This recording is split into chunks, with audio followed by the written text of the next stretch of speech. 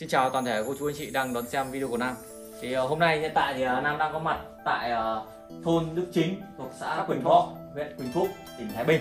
Thì hôm nay thì đang đi tư vấn không gian nhà thờ ba gian của dòng họ Phạm Quang tại Thái Bình các bác ạ.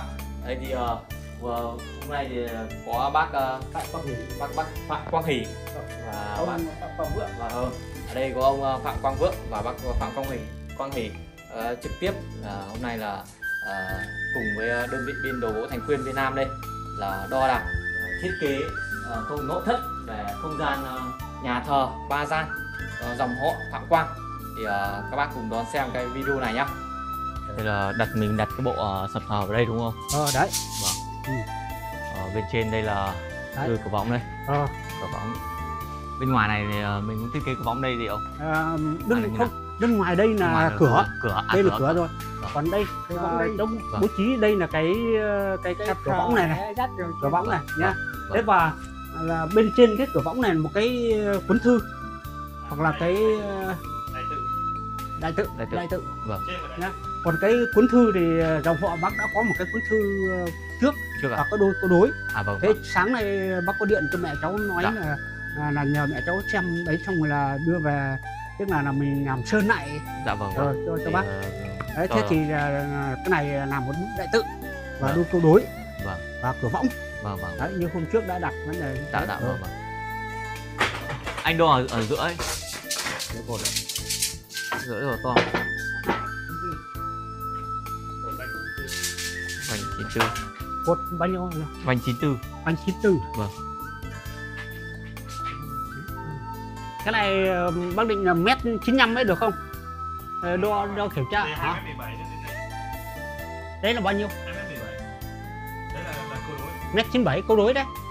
Mai cái đại tự của mình là trên kia đúng không? Ở vị trí trên này. Cửa võng này. Thì câu đối, cái này anh thả từ kia xuống là bao nhiêu? Vâng. Từ đấy hả? Từ đấy xuống là bao nhiêu? Để cho tính. Từ cuối giang ấy.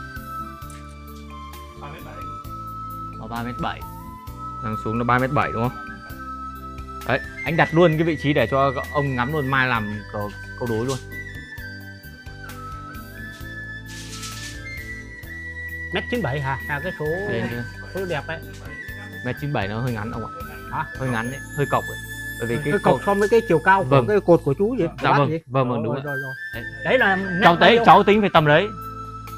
Từ đấy cháu thả xuống cái gì? Vâng. Đấy là mét 97 đấy anh. Vâng.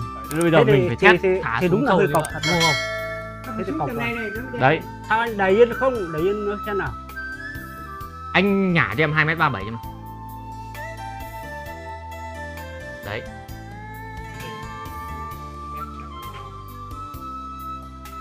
Cửa võng 2m37 ông ạ.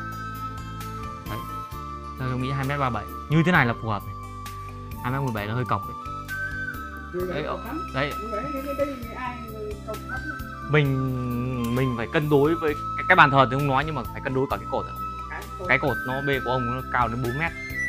Cột cao đấy, cột này là cột cao đấy. Cột cao thì mình phải làm cái câu đối nó cọc quá 2m17 cháu nghĩ nó hơi cọc. Vâng, cọc. Đấy, ông nhìn 2m37 như này rồi không? Gửi hình để đặt vào 237 đi. Vâng. Còn chiều dài cái này là vừa rồi là 2m74. 274 hả? Cái không gian này nhà ông nhá, là cái chiều cao này nó 4m và nó cao. Bây giờ cháu thiết kế thêm cho ông một cái imon. Ông hình như cái imon đó, tấm imon. Sau đấy là cháu lại thiết kế cửa võng ở dưới cái imon. Trông nhìn nó cân đối, nó phù hợp hơn. Cháu sẽ thiết kế vai cái imon đấy là cao khoảng tầm 40 42 gì đấy. Mai về sẽ thiết kế cho ông. Cái đấy vào cái thước số đỏ này. Sau là cái cửa võng đấy là imon trên đấy là chúng cháu bắt đầu thả cái cửa võng xuống. Thì nó đỡ cọc cái vị trí ấy. Đấy, nhìn vậy là bên trên vẫn có một cái khoảng trang trí. Vẫn khoảng trang trí đấy, gọi cái khoảng trang trí. Khoảng trang trí cái này cách điệu đi. Đấy đúng, cho nó đấy, cho nó như vậy phù hợp với chiều cao của cái nhà này. Dạ vâng. Lúc ngắm không phải ngước đầu lên cao quá để nhìn cửa võng. Nhá, thế còn ngoài ra bác có cái cuốn thư và đôi câu đối.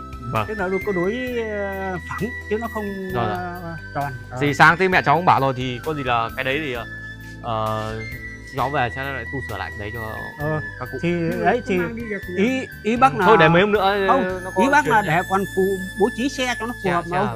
Tiếp sau đó thì dòng họ bác cũng sẽ tiến hành cái cửa võng nước ở hai bên. Vâng vâng. Nhưng bây giờ nó dần dần. Dạ vâng vâng. Một dòng họ có trên 300 đinh thôi. Vâng vâng. Dạ dạ. Thế nhưng mà hết thì bên đây nó có cái này cháu hình dung được trước này. Đây là như vậy là sau sẽ có một cái cột quân ở góc ăn với cái này. Có cột nhé. cái trong này. Còn cái cột này là không, để như vậy là cái xà, tức là cho nó rộng rãi khu đây. Vâng. Thế cho nên là sau một là có thể là phải bố trí cái cửa võng nó lùi lại hai bên là nó vào một cái ăn theo cột quân dưới này. Vâng. Vì cái bàn thờ bên đây nó nhỏ thôi. Vâng vâng. Thế để cái đấy là đơn giản. Và hai nữa là nó mặt bằng thực tế đây. Vâng. Để là đấy như cháu tư vấn là có thêm cái email trên. Vâng vâng. Là được, cũng hợp lý. Vâng vâng. Để cho nó tránh.